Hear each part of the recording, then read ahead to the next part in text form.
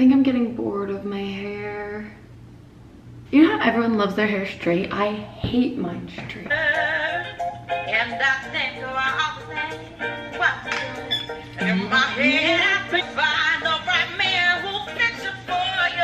where to start? Hey guys, I'm back with another haul. Since the last haul clearly didn't turn out quite as planned. My hair is driving me insane today. I don't have a dress to wear at the wedding yet, but I'm hoping while in either Glasgow or Edinburgh. I know I'm pronouncing Edinburgh wrong. I know there's like a proper way to say it. I actually cannot stand my hair right now. Anyways, I'm gonna jump right in. I have a major haul from Lord & Taylor. It kind of accumulated over 2 trips. So yeah, I hope some of the stuff is still there. They did a major sale, so I don't know if things are maybe sold out or not. I'm gonna start off with something that if you follow me on Instagram, you absolutely have seen this. And if you check my blog at all, you've seen it. It's the most recent fashion post. I'll have to rebutton it. And this piece is something I got and I was originally unsure. I remember I saw it on the hanger and I was like, no, that's never gonna fit me right. No jumpsuits ever really fit my body right because I'm so short. But this one's kind of like a cropped, the pants are cropped and it's Free People and I have like a huge love for Free People. A good amount of this haul is Free People. It has spaghetti straps and a tie that cinches at the waist and these wide legs on the bottom.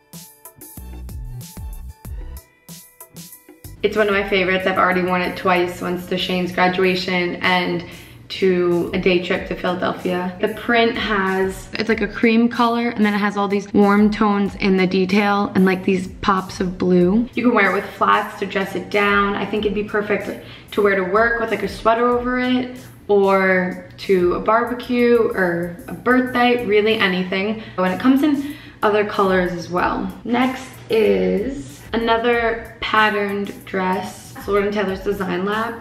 It's off the shoulder and has sleeves. It's a black and white floral print that has 2 slits on each side of the bottom. This I've also worn twice already and I know I'm gonna bring this on vacation. But if you saw the Father's Day vlog, I wore it on Father's Day. I wore it to a graduation party. It's very comfortable. It's perfect for summer, those brutally hot days because it's thin and it's off the shoulder and it's super cute. Super cute. I mean, is that the best thing I have to say? Jeez. But I wore it with a red lip, which was nice because it kind of dressed it up. And then if you can just wear it as like a day dress, daytime, or you can end up dressing it up if you'd like.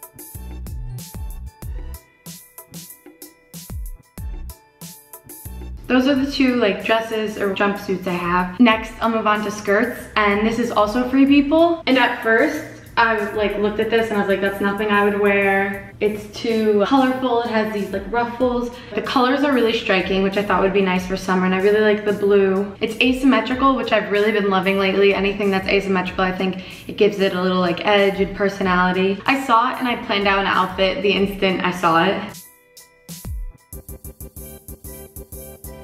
Next is another skirt, but a denim skirt. And I think it's great that this denim skirt trend is coming back. So I remember in middle school, I used to wear the like distressed, cut off Abercrombie & Fitch denim skirts all the time. I mean, obviously now they're a bit more refined and everything's done in a little different way, but the fact that I'm wearing things that I wore in, you know, 5th grade, even I remember 4th grade. So the next piece I got was this army green Hudson cutoff denim skirt. It's really simple. It's the Vivid mini skirt. I know everyone's like, oh, it's summer, why are you buying jackets or sweaters? And because I'm going to Scotland and England, it's gonna be really cool in like the northern part of Scotland. So that's one reason. And 2, they were on sale, and on really cool summer nights or like after you get sunburned, I love cozying up in a nice sweater. 2 of them are Free People. I love Free People sweaters. Oh my gosh. These I fell in love with. It has a really low cut, so you can either put it off like a shoulder or wear it straight on. This one still has a tag on it, so it was $98 and now it's $51, and then they had some other, you know, like promotion going on where there was another like $25. I got it in black as well because everything needs to be in black, you know, it just goes with everything. And this I actually might wear with this. The next sweater I got was this plain white ribbed DNKY sweater. It'll look really great either tucked into a skirt or shorts. So basically this is a summer haul, but it's like majority sweaters. And now I'm moving on to jackets. So this next jacket I actually am very excited for. Okay, I always dog pink, but sometimes, you know, blush. Like when I dog pink, I don't like hot pink. You will rarely see me wearing bright pink, but this like blush color, especially when it's like mesh with this gorgeous floral embroidery. I actually wore this on top of this bodysuit while I was in Virginia Beach. Gives your outfit a little more texture, which I love.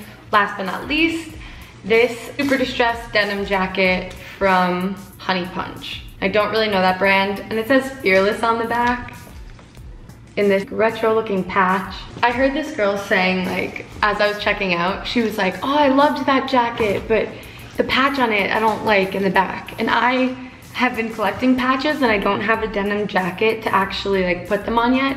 So I was thinking I could either put a ton on this one, since it already has this one on the back,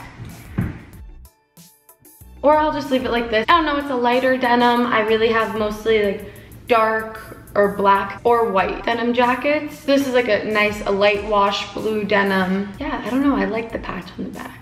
I mean, maybe it's a little corny, but it could say something worse. Plus, when your hair's over it, you don't really read it. And this was also on sale. I already wore it though, so I ripped the tag out. Sorry if this try-on haul, I didn't really get the best shots of the clothes. I'm somewhat in between packing because I leave for Scotland, and you know me, I'm waiting until the day before, which is possibly the horrible thing to do, but thank you guys for watching. I hope you enjoyed. Subscribe, we're almost to 1,000. I'm super excited. Thanks for watching, guys. I'll see you in my next video. No one cares.